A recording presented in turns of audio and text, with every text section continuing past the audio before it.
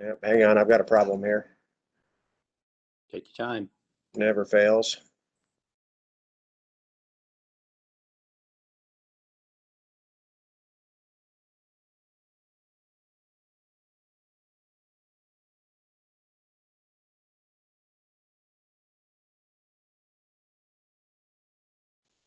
Okay, I'm having a technology challenge I have to fix real quick.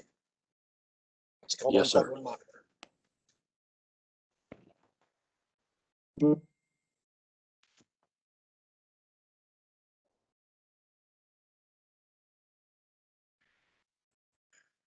Okay, sir, you should be all set.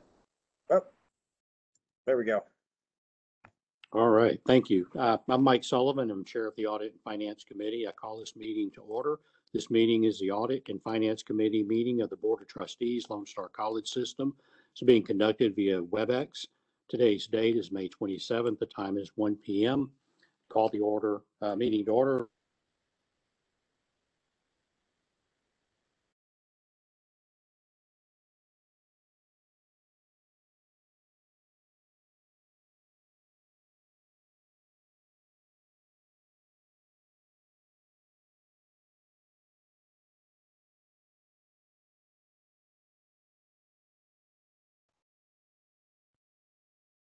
I'm sorry, Helen, did y'all hear the Pledge of Allegiance? I'm sorry, I think I may have still been muted. I did not hear it, sir. Okay, then for the record, let's stand and do the Pledge of Allegiance. My apologies. How about our guest, Greg? You want to unmute and do the Pledge of Allegiance for us, please, sir? Would you mind just the U.S. pledge? Sure. There you go. Thank you, sir. Go ahead. I pledge allegiance to the flag of the United States of America and to the republic for which it stands, one nation, under God, indivisible and independent. Liberty and justice for all. For liberty and justice for all. Sorry, I've only been to about 100 of these and got tripped up. That is okay. Thank you. We don't do the Texas pledge. We'll just go ahead and proceed. Next item on the agenda is certification of the posting of the workshop. Helen Cloudy. Yes, Chair Sullivan, I certify that the meeting was posted in accordance with the law. Okay, thank you. Next item on the agenda, public comment. Helen, has anyone signed up to speak? Nobody has signed up to speak today. Okay, is there anyone who has joined the meeting who would like to sign up to speak? No, that was me, not you. Thank you. Okay. No one has spoken. Thank you. We'll move forward then. Next agenda item is consideration of approval and acceptance of the reissue of the 2020 Comprehensive Annual Financial Report and updated independent auditors reports. And before we do that, I'd like to welcome Trustee Iris Wilson, who has been on the call since the beginning. Welcome, Trustee. Thank you. Hello, thank you. Yes, ma'am. Thank you for joining us today. Ms. Mott, the floor is yours. And let's go ahead and unmute, please. Yep, need to do that. Thank you very much, trustees. I appreciate your time today. There is a presentation because first we have Weaver presenting and then I have a presentation. I just know we can't see those slides at the moment. You can't see the slides at the moment? No. Okay, good. I was wondering about that. I had another problem and I was just trying to flow along. So let me do some quick fixing. How's that sound? Yes, sir.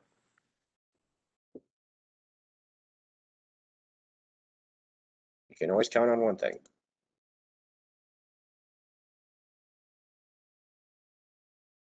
Okay, how are we now?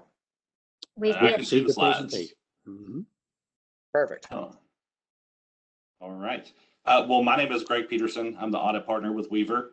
And I just want to do a quick presentation over the reissuance and some of the communications that we're required to make as part of this reissuance. Link, if you can go ahead and flip to the next slide. Actually, let's go ahead. Let's flip to the next one. I wasn't sure which order we'd be going in, me and Jennifer. So it might do a bit of good here if we kind of do a little bit of a background and talk about what is causing this reissuance. So the reason we're having this reissuance is because of a misstatement related to improperly expensing a deferred outflow related to your post-employment benefit plan. And what this error in this amortization did was cause an overstatement of OPEB expense of about $83 million in the previously issued financial statements. As part of this, this error, we'll have to reissue the financial statements, and we'll flip back to the summary table here in a bit, and we'll talk about how that affects the report and some of our required communications. But just kind of to the point, further to the point of, you know, this error being identified by the college related to this overstatement of expense. So when we're looking at this and we're thinking about, you know, what would cause, like, what were the reasons for not identifying this error? I'd like to point out just a few points I think that, you know, kind of help us with understanding how this could have happened. So the first point is really, when we're talking about OPEB, we have to think about how sensitive the OPEB balances are in relation to other balances in the financial statements. So your OPEB is really all determined based on actuarial calculations. And when these actuaries are doing their calculations, they can make some very small changes in their estimates that can lead to some very significant changes in the plan. So when we see this number of, you know, $83 million overstatement of expense, I mean, it sounds like a very large number, but we almost have to kind of put that into context with the other OPEB related balances. So these balances, you know, the OPEB liability itself is almost a $200 million number. So when these actuaries make these small changes in their estimates, it can lead to very, very significant changes. Therefore, it kind of masks, you know, any kind of mechanical error in the calculations themselves almost get masked just because of the sensitivity involved in these calculations. So, you know, so an $83 million overstatement, you know, when looking at it from a very high picture, you know, it doesn't seem that unusual. You know, there's a lot of disclosures in the actual financial statements themselves related to this sensitivity of these OPEB calculations. Just one off the top of my head that I can think of is a change in a discount rate determined by the actuaries can actually have like a $70 million swing in your OPEB liability. A 1% change in expected healthcare costs can have a $70 million swing in your OPEB liability. So when we're looking at this in the context of an $83 million error, you know, we have to think about it in, you know, in context with, you know, very small changes can really lead to large changes in the financial statements themselves. The next point I'd like to make is the complexity of the standard itself. So GASB 75 was issued or was effective in fiscal year 2018. And that's really when we first put that large liability on the books, was back in 2018. And over the years, what's happened between 2018 and 2020, there's been this element that's been included into the calculation for this OPEB, and that's referred to as the change in proportionate share, which is the piece of this calculation that we had the error in, was this change in proportionate share. So the change in proportionate share didn't actually show up until FY19, and then in FY20 was the first year that we actually had to start amortizing this 2018, 2019 layer of this expense. So we kind of have to put it into context of, you know, we have multiple layers of this this change in proportionate share, and each one of these layers has to be amortized over a specific period. Well, what happened was this was the first year a prior layer had to be amortized. And obviously that amortization happened, but then the remaining balance got expensed, leading to this $83 million error. I know that's a lot and it's kind of hard to see, you know, comprehend without some type of visual, but we just have to keep that in context that for this FY20 year, we had this new element to this already very complicated calculation. I don't know if you've had a chance to review any of the college's work papers or calculations of this of these OPEB balances, but it's a very, very complicated calculation. It's hundreds of inputs over multiple tabs within an Excel file to help us calculate what these OPEB balances should be. And unfortunately, what happened was that a piece of this input wasn't made correctly, causing the overstatement of expense. Further to that point, ERS is the organization that oversees this plan, this OPEB plan.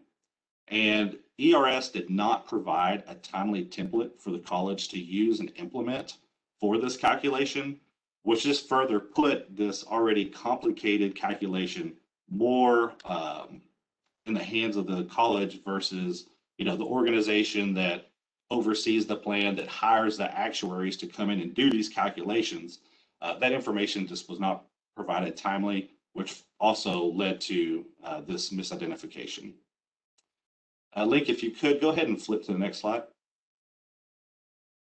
So as a result of this, this $83 million error, we're going to reissue the financial statements. We are going to dual date the auditor's report, and we're also going to include a material weakness in internal controls. So through our conversations with Jennifer and her team, we agree that these financial statements, they do need to be restated because of the dollar amount of the error, but also because of those third parties that are actually relying on these financial statements. And I do want to mention that once this error was identified, the college did remove the report from their website to limit any other third parties from downloading the original financial statements, because we didn't want people to rely on those financial statements when we know we're going to have a reissuance. And we've also spoken to Jennifer and her team, and they're going to resubmit this reissued financial statements to third parties like the grantors, any bond rating agencies, any agencies that are required to receive a submission of this audit will be sent this corrected financial statements. And the other part is the newly addition material weakness. So our auditing standards basically require us that if we have a material misstatement that's not identified within the entity's internal controls, that we have to communicate a material weakness. So that will be one of the new communications that are included in this updated financial statements. However, we've already talked to Jennifer, and they've put into place a corrective action plan to ensure that this type of error doesn't happen again. And I completely agree. This is one of those errors that only happens once. We now know where the issue is related to that amortization. We know how to correct that going forward. I've already seen that within their calculations that this piece is going to be corrected going forward. So I don't really foresee, this being a recurring material weakness.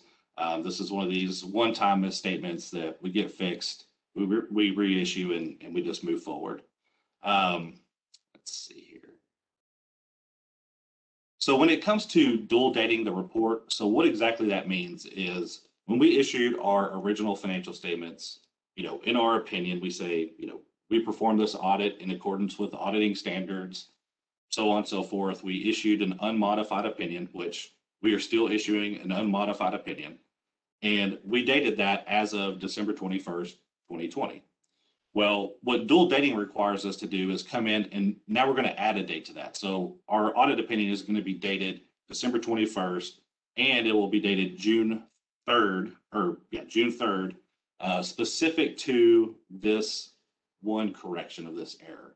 So that's the dual dating piece. So everything other than this one correction is going to be dated December 21st. This one correction is going to be dated June 3rd. So what that lets the users know is that, we're reissuing because of this one correction of an error. It does not, our audit procedures are not extended from December 21st through June 3rd. We were good with the numbers as they were as of December 21st. We're just reissuing for this one additional change. So that's really what the dual dating implies, is just limiting our report, in our opinion, to this additional correction of the error. If we can, let's go ahead and move forward one slide. Can I ask the question before we keep going? This is Sure. Trustee Ayers Wilson. Now you mentioned that ERS didn't provide the template in a timely manner. How often does this happen, and how can we make sure this doesn't happen again? Because 83 million, it might not seem like a lot when you're looking at it from what you said, 200 million or whatever, but 83 million is almost 100 million, which is almost half. So we don't want to make that like a minute number, a small number. We want to make sure that these errors, these type of errors don't happen again. So how can we, how often do they not get these templates to whoever they need to get to, and how can we ensure that this doesn't happen again? Thank you. Absolutely. So Jennifer, you may want to jump in on this one, but I believe that this is the first year that ERS has even provided a template for the members of the plan. No, so it was sort of the reverse. Is the first 2 years ERS provided this entire calculation to us. This was the first year that they stopped doing that, and we needed to do the calculation ourselves. But so from here on going forward, we now have our own template. We have now built our own workbook. That's part of the corrective action plan that I have, that you'll see in my slides, is we will no longer be dependent upon ERS providing us a template. We now have our own workbook to do the calculations. So that's what we've done there. Ms. Ayers Wilson, any comment? No, that's what I wanted to know, because you know we don't want any costly mistakes. You know what I'm saying? So I'm just trying to get some understanding about how often this happened, and we want to make sure this doesn't happen again. So it's glad to know we have our own template and not going to rely on somebody else to do something for us that we should be doing on our own. Yes, so we will still be dependent upon ERS to provide us some of the inputs, the actuarial reports and things like that from ERS. But yeah, now we have the template that does the actual calculation. So if they are untimely in providing us inputs, I mean, that we'll know and have to find a solution to, but it's not an error then in the calculations, right? It'll just be known if we don't have the figures yet to do the calculation.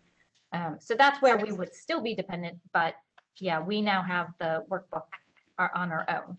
But do they not have a deadline to get this to us? I mean, you know what I'm saying? You don't want to just leave it to somebody else's, time frame. Okay, well, y'all said this day, but we can't get it like that. So are we not giving them what they need in order to come up with this in a timely fashion, or is it just they're just not being able to get it?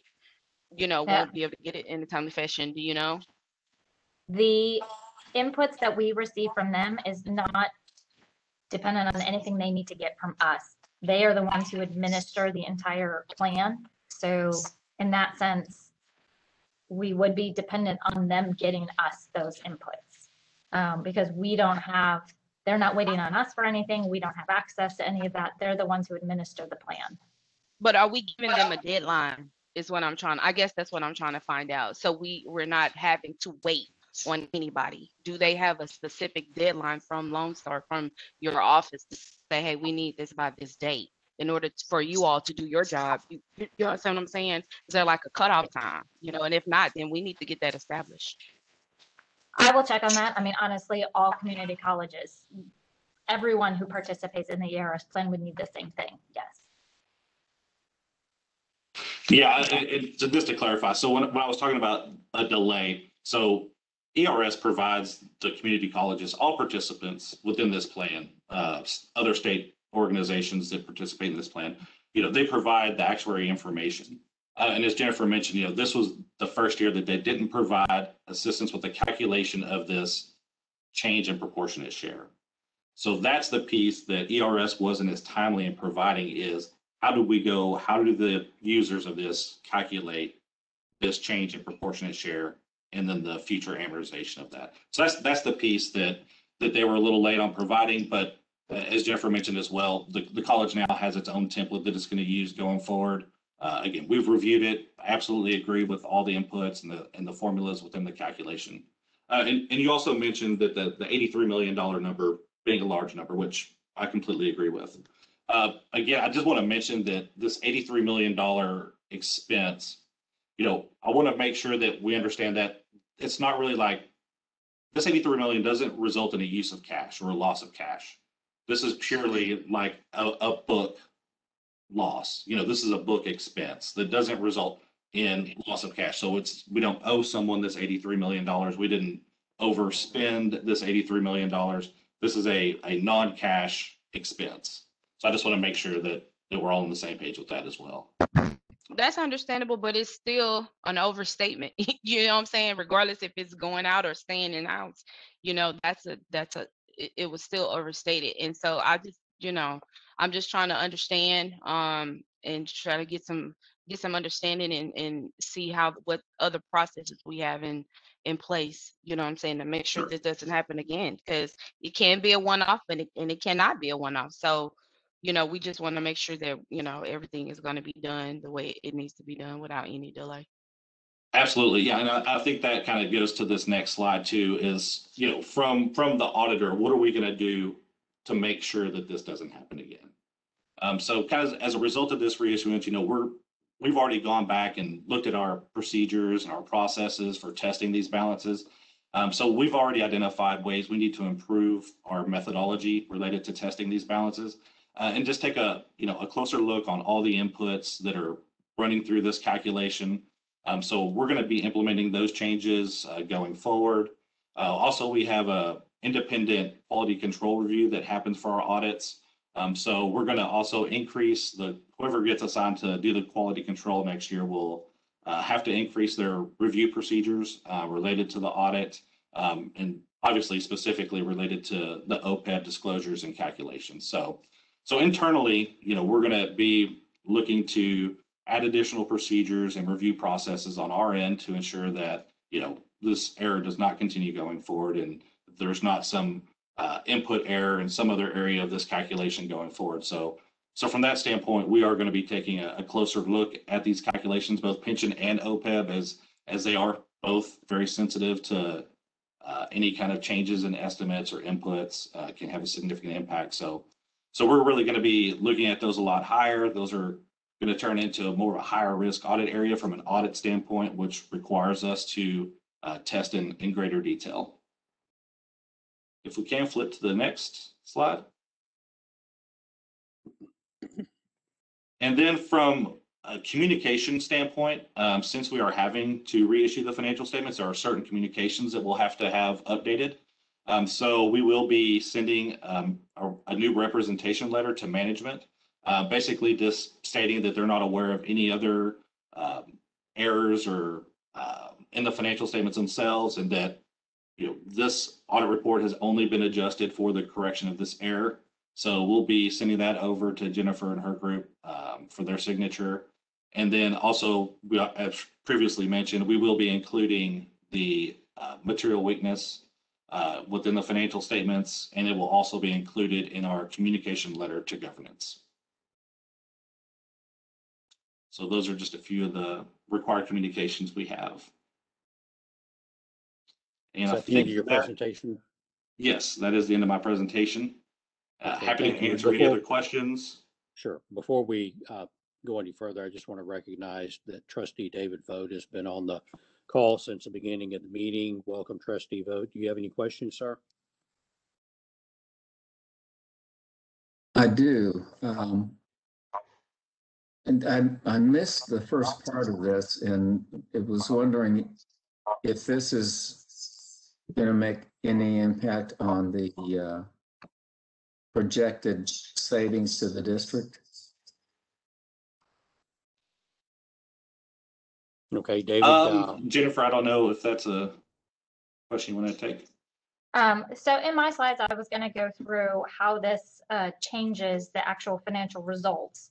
Okay. But I think I could use clarification when you reference savings to the district. In our upcoming move to have the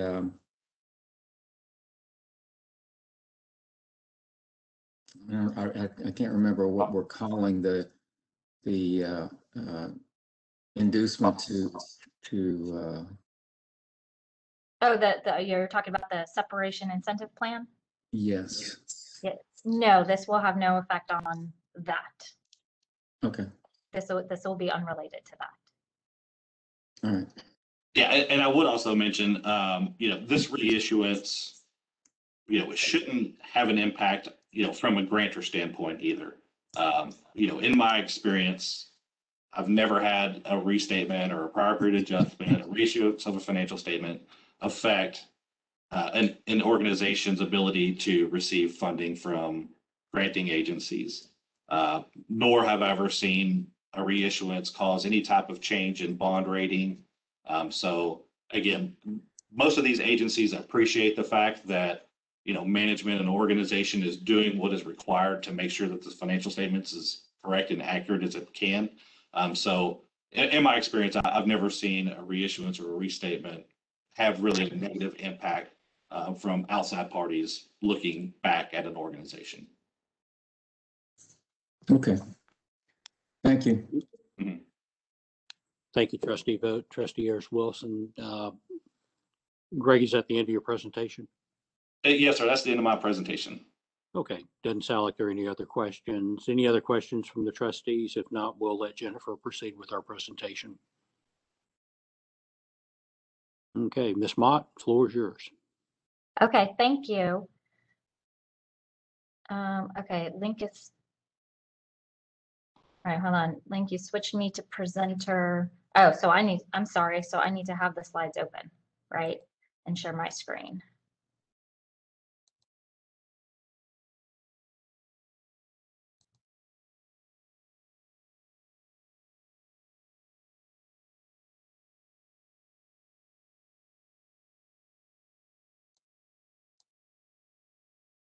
Okay, here we go.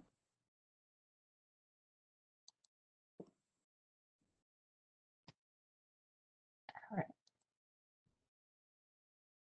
Okay, we can see it. Okay, great. Thank you. Yes, ma'am. Just switching so I can still see you guys.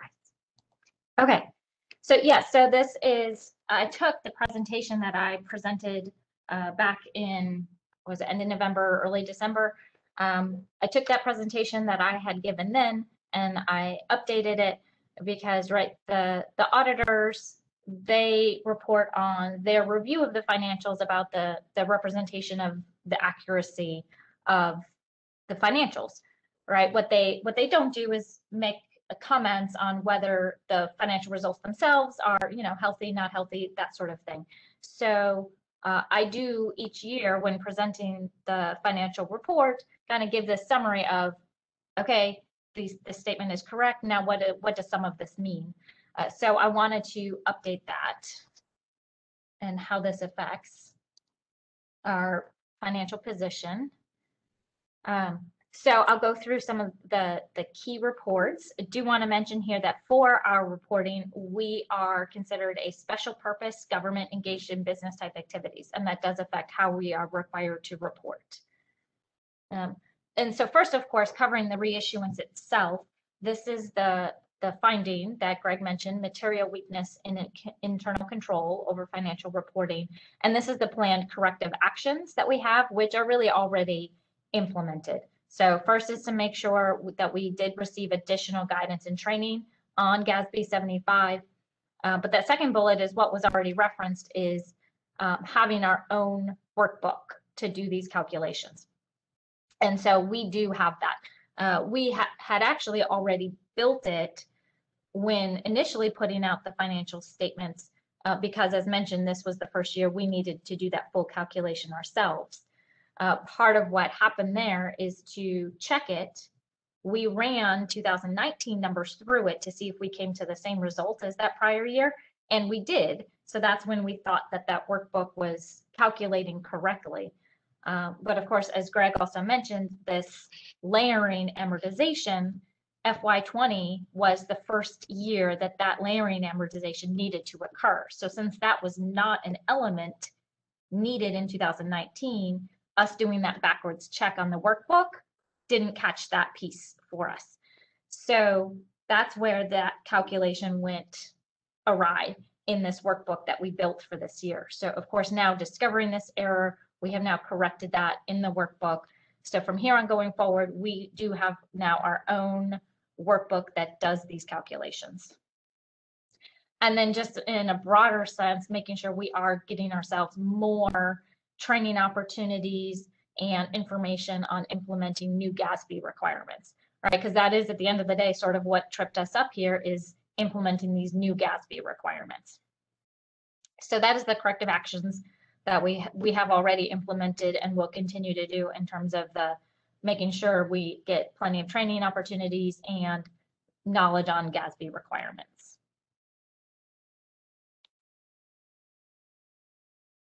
So then now is when I just wanted to change to how does this actually change the financial results themselves. This is just a quick summary of, right, the financial statements have 3 key statements: the balance sheet, income statement, and the statement of cash flows. Right, and the balance sheet, right, that is a snapshot in time at the beginning and end of the fiscal year, with the income statements and cash flow statements being the reports on the activity that occurs between those 2 dates, those 2 snapshots in time. So for fiscal year 20, we started the year with a net position of 218 million, and we ended the year, now the new number is 222 million. So this is where I'm trying to show what I originally reported was versus now the reissued figures. So this is where, instead of what we thought was a negative $80 million net income, reducing our net position, we instead have a positive 4 million net income. So our net position did increase from 218 million to 222 million. And if you have questions along the way, please just type in here. And then just digging in a bit deeper onto the income statement itself, right? I am trying to show, I used the line through the numbers to show what were the numbers that I previously presented back in the fall versus what are the reissued figures. And this is where I'm showing that on the income statement, this correction occurs in the operating expenses.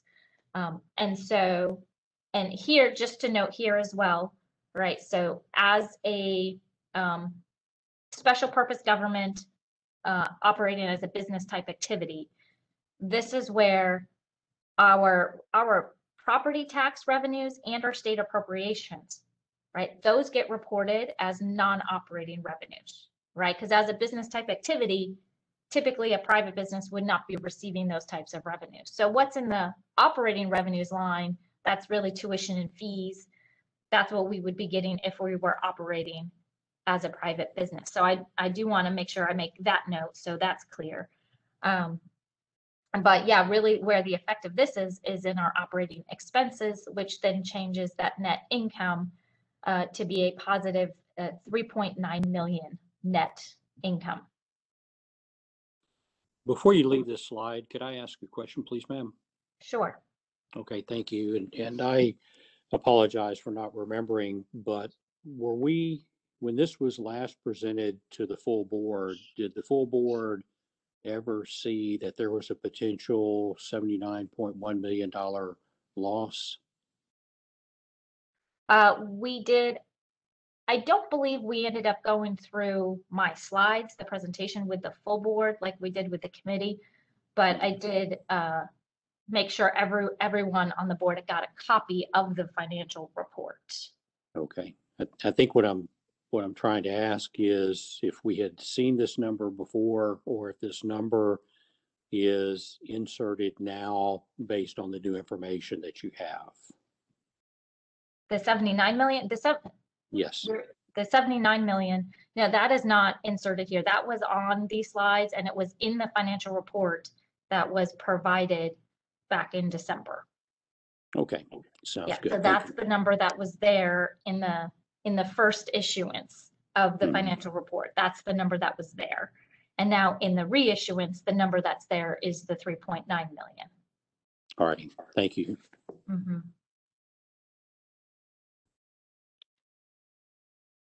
So this next slide, I won't spend a ton of time on because here again, like it's been mentioned, this is a non-cash impact. So in this respect, the cash flow statement, there is no change in any of these figures. Same thing here, again, drilling the slide showing additional detail on the cash flow statement. There is no impact of this reissuance on these figures here either. And then finally getting to the balance sheet itself, some of the additional details there, right? I mentioned that this does impact our net position. Our net position went from 218 million to 222 million, an improvement of 4 million. And so that changed. This slide just shows then the different components within net position. And so all of this affects the unrestricted net position aspect. So that's where that change comes in here. Okay, could you walk us through the unrestricted line item and then the effect it has on the net position, even though they're both there? I'd like to have a little bit of a layman's explanation, please. So the unrestricted, sure. So the net position is really the difference of assets minus liabilities, right? And then from there, we have to calculate how much we've invested in capital assets, and then of course, how much we have in restricted assets. And that goes there. And so then honestly, the unrestricted net position it does become a back into number, because all of those other numbers we have, and so it's what is left over. So in our case, net position is positive, right? Positive 222 million, that our assets exceeds our liabilities.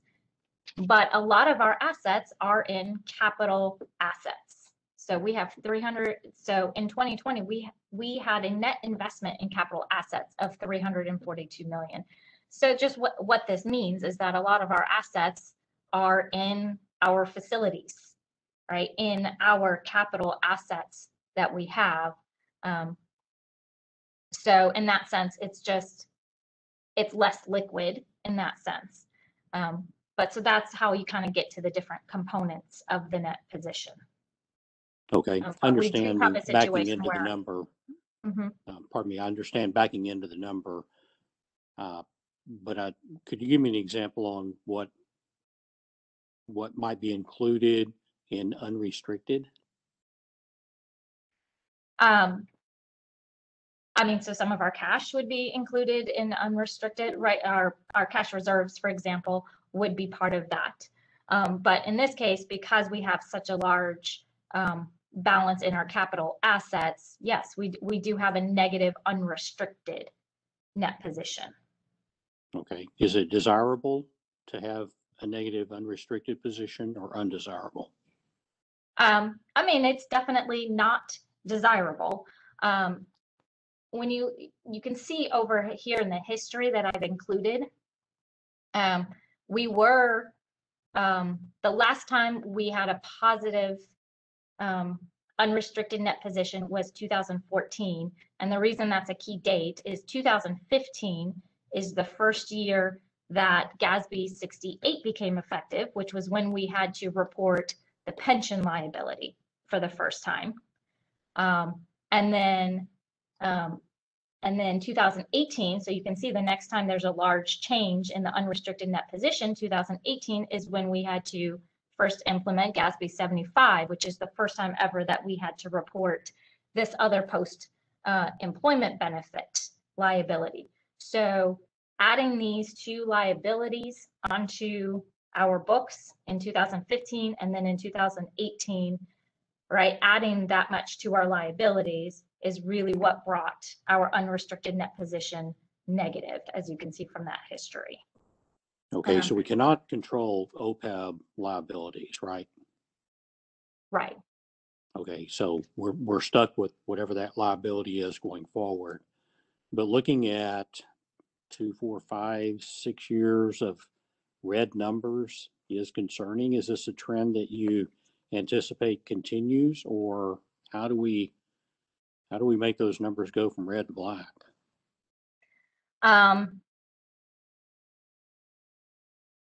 I mean, that one, I'm going to say it's a little bit of a tricky one because as Lone Star College, we prioritize our facilities and the quality of our facilities. So especially right now, as we are continuing our bond program, we are putting in significant investment into our capital assets. So, right, we've issued the bonds and that came in as cash. And as we use that cash to build new facilities, in that sense, probably I would not see this trend reversing in the near future, but primarily because we're continuing to invest in our capital assets. So really to offset this trend, we would need to increase significantly our cash reserves to offset that trend. But like I said, I mean, even in conversations with rating agencies, this has not been, they understand the impacts of adding the pension liabilities and the OPEB liabilities onto our books. So increasing our cash reserves beyond that 20% goal that we've talked about has not, that has not been mentioned as a recommendation for anybody. But I mean, to reverse the trend, that's where it would have to be. Okay, thank you. Sorry, Jennifer, Steve, to dominate the conversation. Greg, go ahead, and then I want to. Jennifer, I was just going to contribute here and say that, you know, most of the community colleges that we audit, most of the governments that I audit, because of the implementation of 6875, their unrestricted net position has turned negative. So this is not uncommon to see a negative unrestricted balance. Most governmental entities are in that position. And a lot of it has to do because of the post-employment benefit plans are not fully funded. So they have a very large impact to your overall net position. I've seen some instances, you know, for internal analysis where, you know, it's ideal to back out the effects of your pension and OPEB when looking at your unrestricted to see what that true number is, because they do get skewed pretty significantly when you factor in the effects of your pension and OPEB. Okay, thanks, Greg. Trustee Vogt or Ayers-Wilson, do you have any questions before we go to the next slide? No, I don't see anything. Okay. Thank you, Jennifer. Proceed, please. Thank you. This is actually my last slide. Okay. All right. Yes. I'm sorry. Good. I'm sorry to interrupt. I did have a question. I was on mute. Yes, ma'am. Go ahead. Jennifer, when Trustee Sullivan asked, did you notify the board at the meeting, and you said you just sent out the email of the revised? Is that what you said? No, and so in the fall, when we first put out the financial report, we had this sort of similar meeting and presentation with the audit committee, and then a board agenda item goes in front of the board, and we make sure every board member receives a copy of the financial report. So that's when they would have received it in the fall. We will now do the same thing for the board at the June board meeting. Wanted to get this committee the report first and this presentation, and then after that, probably, you know, later today or tomorrow is when I will send out a copy of the financial report to the full board, and then the full board can consider this item at the June 3rd board meeting. Okay, I was just wondering because, you know, when you send out, let's say you talk to the committee, and then you just send the email to the board, or it goes to the board, but we have to make sure that the board knows about all changes, good or bad, you know what I'm saying, and so they can have a informed and be able to make an informed decision based on the new information that's changing. You understand what I'm saying? So I just want to make sure we make a note that if, I don't care if it's positive or negative, I think when it's presented to the board, it needs to be noted that this changed from this to that. So, you know, people can have a fair option to make a decision. Yes, so there is, for the June board meeting, there is an agenda item that would be for the board to review this financial report and vote to adopt it.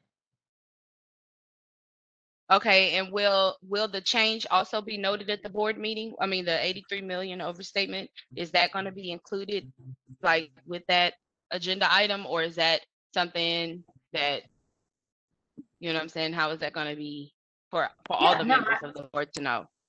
I what's going on. certainly can note that.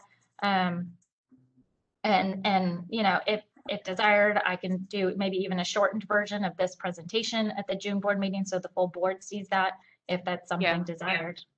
Yeah, I mean, just as, you know, I'm new, you know what I'm saying? So when stuff like this is, to me, like I said, that we want to make sure this doesn't happen again, but we want to also make sure that every trustee on that board knows what's going on.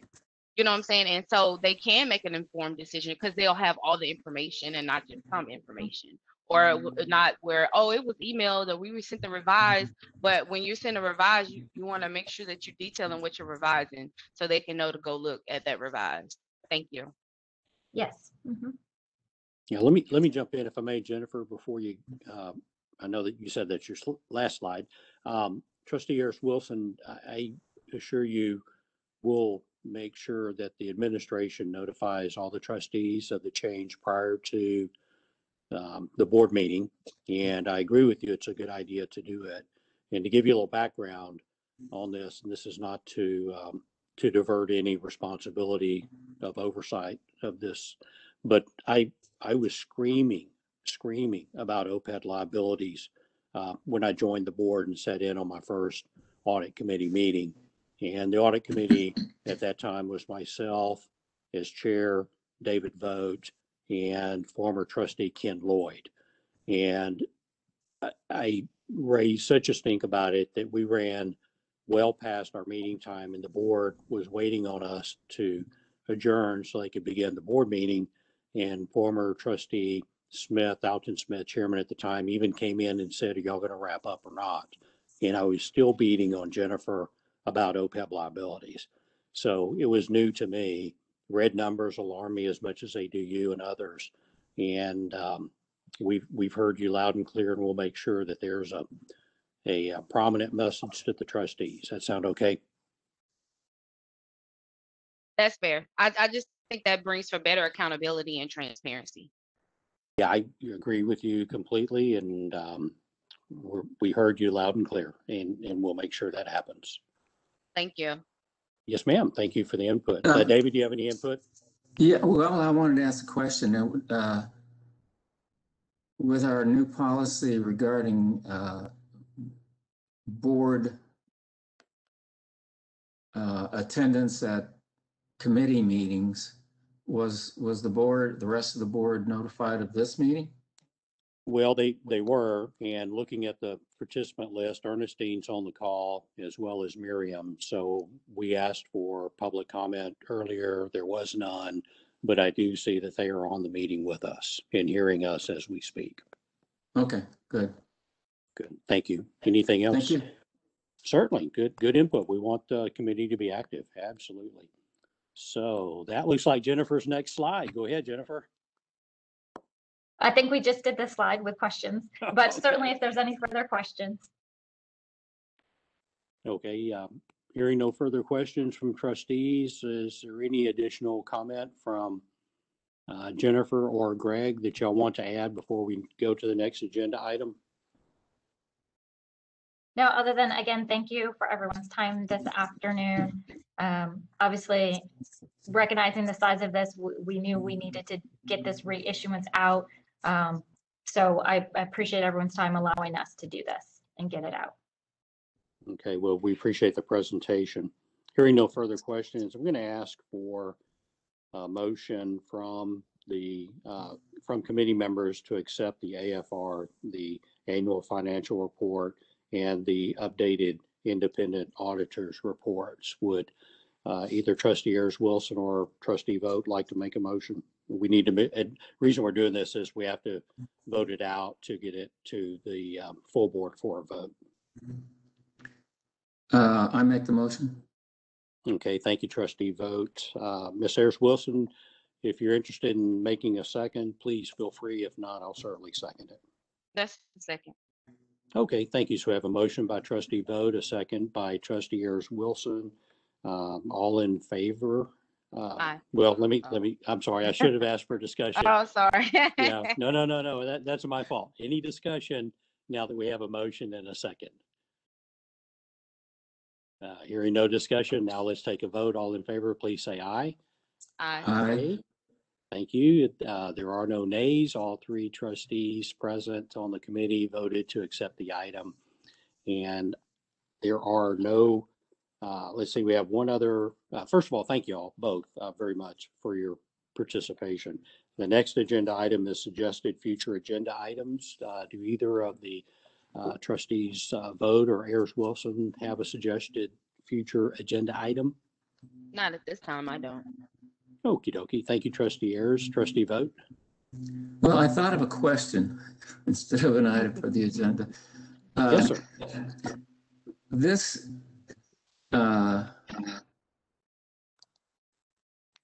this error came because they made a change in how that one item was entered into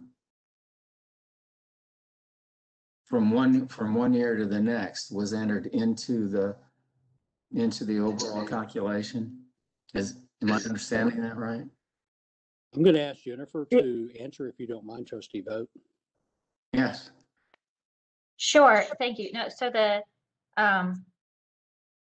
it wasn't really a change. It was part of the original GASB 78, 75, getting my number wrong, guidance that was implemented in 2018, where new layers needed to be amortized.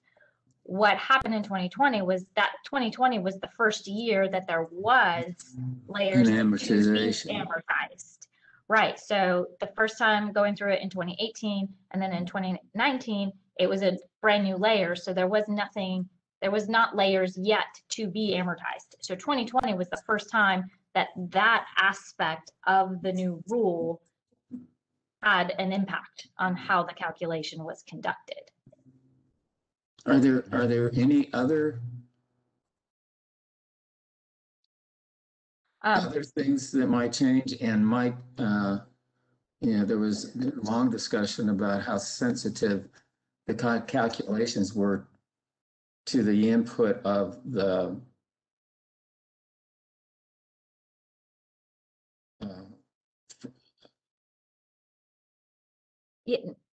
No, I mean, so obviously in finding this error, that is where both us and the auditors went through the calculations again to review those. So there is nothing else that we know of. Certainly if we did, we would make sure that is included. But that is why I had that other piece of our corrective action plan is to make sure we get more training and guidance on GASB 75, and then any other new GASB rules as they come out, make sure we increase our training and knowledge of and new rules, new guidance that comes out. So the guys that are making all these changes have got to step up their game in order to keep us confused. Yeah. Okay. Thank you. Okay. Thank you, Trustee Vote. Trustee Ayers Wilson, anything before we adjourn the meeting? No, I'm good. Okay, thank y'all both very much. So we've had the motion. It's been approved.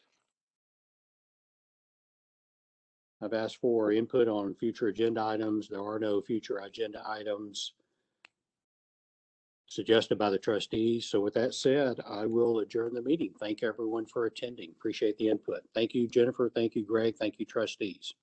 All right. Thank you. Y'all have a good day. Thank you. Thank you. Thank you.